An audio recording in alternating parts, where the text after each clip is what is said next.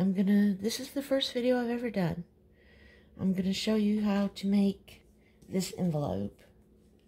You can use any paper that you want to use. It's made from a paper lunch bag. This is the back. Sorry about the lighting. It's the best I can do. So, you take your lunch bag, any size lunch bag, any bag will work. And open it up. And then see right here on this fold where this V comes down and then it starts a straight line. Push that out at the V.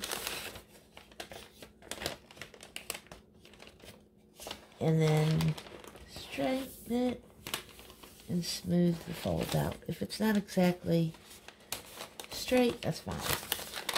And then you fold this down. Fold it like that. And then you do the same thing on the other side.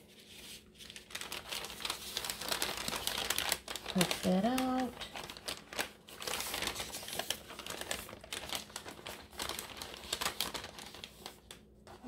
Get that pretty close in the middle.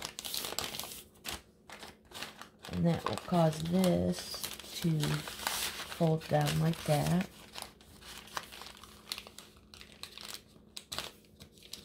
And then straighten it out as best you can. If it's not perfect, it doesn't matter one bit. Fold all this down.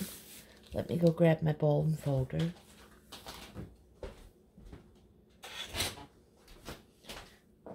Okay, and then just take your bone folder and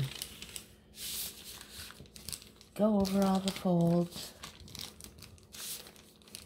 to get the paper used to folding that way. Okay.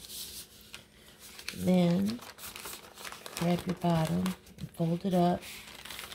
Don't fold it all the way up to here. Leave a little bit of a space. And make sure that it's lined up on the sides.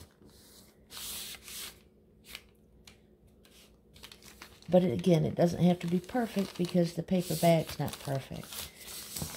Once you get the fold where you want it, that's pretty good. That way it allows the top to fold down. Then you just take your bone folder or your fingernail, whatever you have. Then fold the top down.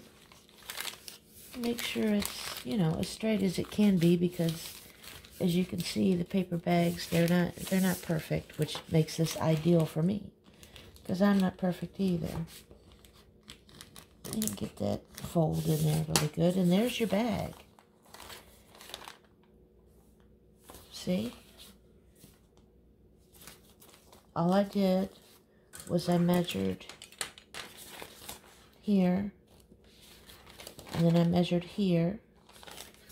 You measure each individual piece. So this one, this one, this one, this one. And then I put a piece back here because when you open it up, you see down in there. But I didn't mess with this one because there's no need to get crazy. You could, I suppose. And then what I did is I sewed around mine, but you don't have to. You can just glue your paper on.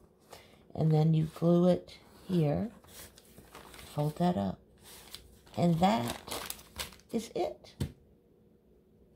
I was thinking about putting a Velcro dot here and here to hold it closed, but I'm not sure if I'm going to do that yet. Anyway, there you go.